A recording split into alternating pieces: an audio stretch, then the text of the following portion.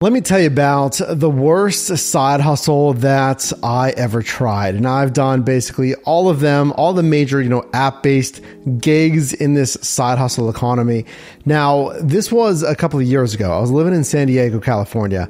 Now, I first started my side hustle right here in Pittsburgh, Pennsylvania, late 2015. That was with rideshare. Then I did food delivery. Again, I've done most all of this stuff in different niches. So this gig, it required you to deal with those on-demand electric scooters. Do you have them in your city, in your marketplace? You like stand up on it. It's got the handles. It's electric. It goes an astounding, 13, 14, 15 miles. Pretty fast. Okay. And you zip around boardwalk, downtown, neighborhoods, whatever it is.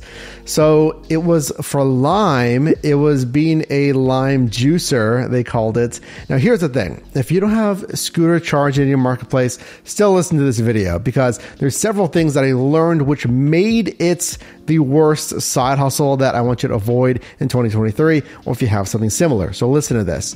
So you're tasked with collecting these electric scooters, putting them in your vehicle, taking them home, plugging them in, having enough outlets and all that juice, put it in your garage. Hopefully you have a garage, and then you deploy them the next morning, and it's got to be by a certain time, like 7 a.m. in the morning, or get this, you don't get paid. So you have to be up super early and drop them off. It has to be done by 7 a.m. or at least at the time you didn't get paid. So here's what I learned on my journey of catching up on bills, making extra money. And actually, I've done some of this stuff full time because I lost a job. And I actually asked you why you're side hustling. Over 2,000 respondents. Thank you for responding. We're a team here. Consider subscribing. We'd love to have you part of the team here. But 52% of respondents said, yeah, they're catching up on bills and debt. Comment down below if you'd like to comment on this as well. 17% building capital for an investment or a business. That I love. Let's see if we can get that number to, I would over double it, like 40%. Because what I want to teach you in 2023 and beyond is, okay, once if it is bills and debt, and that's partly what I've done as well. I settled a $7,800 credit bill that was overdue because of that whole job loss. I did a whole video. You can watch it. But using some of this extra money, if you're caught up on everything for something else, an investment, a business opportunity. So anyway, I was doing this thing, collecting these scooters, and it was paying $7 per scooter. Think about that. That whole process, and they're pretty high. It's like waist high scooter because it has those handles on it. Is that worth it at $7 a scooter? Putting it in your vehicle, and these are, they're dirty. It's pretty heavy. It's metal. Putting it in your vehicle. Can you situate that? Okay, for $7. Would it be worth it for $6? $5? $4? You see where this is going. The trend was decreasing pay, which clearly makes it less attractive as a side hustle. Here's takeaway number one for you. Now, there's a lot of volatility in this gig economy, a lot of volatility, which just means that these companies and apps can change things basically without warning. We can have a new terms of service come down the pipeline, even for the most popular apps. DoorDash, Uber Eats, and Uber actually does update with service addendums and pay addendums pretty frequently. This stuff happens.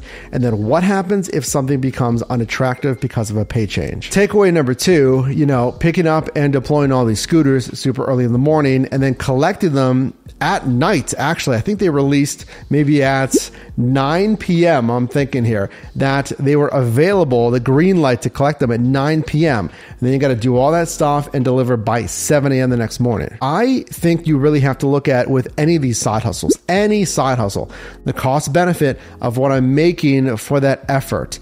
And think about it. I'm going downtown. I'm picking up these things. I'm putting them in my vehicle. It's kind of damaging my vehicle as well because it's not really meant for that. And then I'm also doing it at night.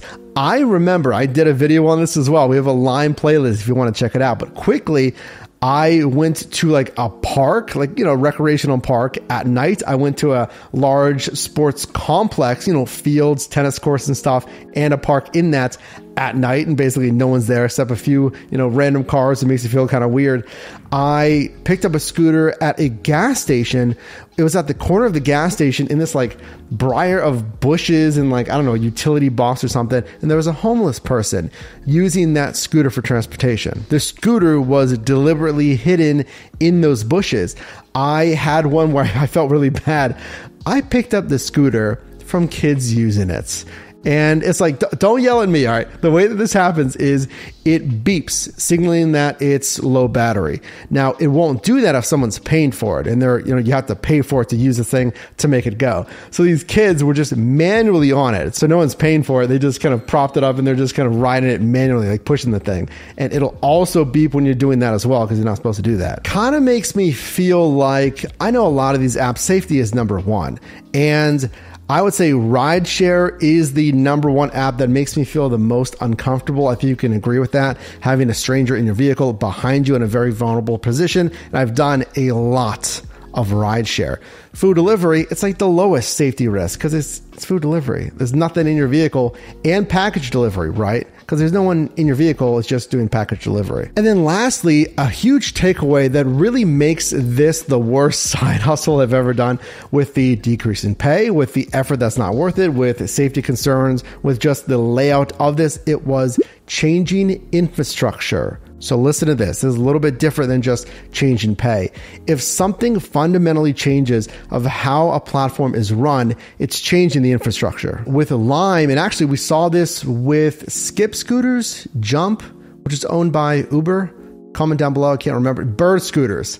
Comment down below which one. I think it was Bird Scooters.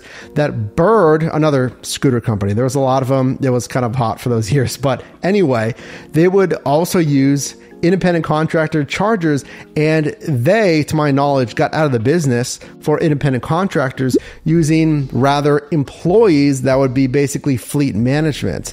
And that is what Lime is and did do at the time. They're moving away from independent contractors. And then they also changed the format of just how to charge it, versus we don't need you to charge it as much, versus now we just need you to move it and redeploy it something else. It's like move in place or whatever, move and place, not move in place, move and place, and they'll pay you for that, but it's not as much as the traditional charging. Again, changing the infrastructure of the platform. So to review, with these volatile gig apps, I just want you to know that you shouldn't seed yourself. Really listen to this and drop a like on this video if you get value here, and consider subscribing.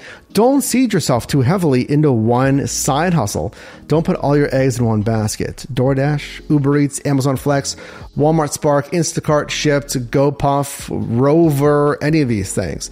Because if, to review, pay changes, the infrastructure changes, the effort and the safety isn't really worth it, and you kind of realize that a little bit late, because then you're stuck trying to scramble, trying to find something else. And hopefully for those 17% of you that did indicate you're using this money for an investment or a business opportunity, hopefully, again, by the end of this year, we can really get that up to 40%. I really want your mindset to get into more wealth building. Obviously, we need to pay the bills. We need to pay off debt first. That is what I recommend. Get out from underneath credit card debt. I did a video on that as well. Check it out on some strategies to do that. But yeah, get out from underneath the debt, or, pay down loans faster, whatever it is. You don't have to be completely debt free. And this is just my opinion here, not financial advice, but you have some liquidity and some capital that we can use that for an actual asset that you can own that'll pay you. And then you don't necessarily have to have the heavy trading, the time for the money, like some of these gig apps. That, and honestly, supplementing an investment portfolio. That is something that I've been big in. Is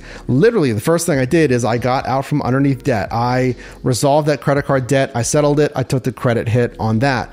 Then I got out of a car loan payment. So I'm paying less interest on that. I'm paying down that principal, boom, pay that off. And then I do my thing, do my business here on YouTube, do my side hustle apps, get that liquidity and the capital, start to build up even stronger my investing portfolio. And then ultimately that next stage is investment property and assets. Drop a like on this video if you got value. You can also click or tap the screen here for my newest video, as well as a video recommended for you. And I'll see you in the next one.